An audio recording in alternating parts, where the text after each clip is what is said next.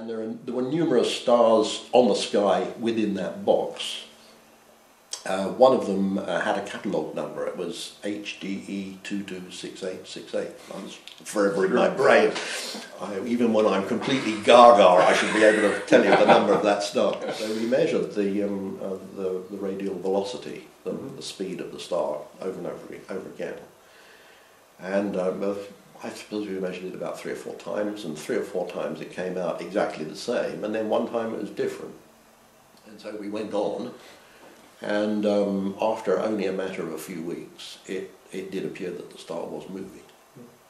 And so it was, the explanation, the natural explanation for that was that it was a star which was in orbit around another one. Mm-hmm.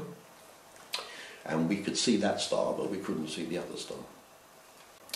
And so here we were faced with the situation of a star which is ordinary, and another star we can't see, which might be ordinary, might not be. Mm. A place where there were X-rays coming from, possibly this unseen star, and we knew the mass of it. And the mass turned out to be 6 solar masses, 6 times the mass of the Sun or more. And that was interesting because if you had a small star emitting X-rays of mass, 6 solar masses, what star could it be? It might be a white dwarf, might be a neutron star. But they have masses that are only about 1 solar mass, mm-hmm. Or it might be bigger than that. It might be a black hole. So Louise and I published a paper about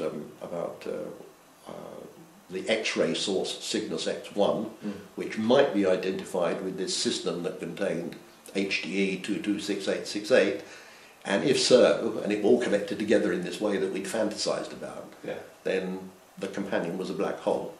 And that transpired to be the case. There was a large amount of evidence that accumulated since to suggest that that was right. Amazing. So it was a good discovery. I mean, it was just very striking the day we came to that conclusion. It was in one of the turret rooms in the castle, in one of those octagonal rooms in the turrets. The one nearest the equatorial group, in fact. Okay. And then bingo, God, it must be a black hole. You know, have I done this right? You know, I'm going to go through the calculations again, go to the library and check I've got them, remember the formula properly, and so on and so on. So yeah, it was after about 1 hour. I mean, we several weeks of getting the observations, and then 1 hour of doing the analysis. I thought, crikey, this is a black hole. That must be very exciting. It was terrific. It was terrific.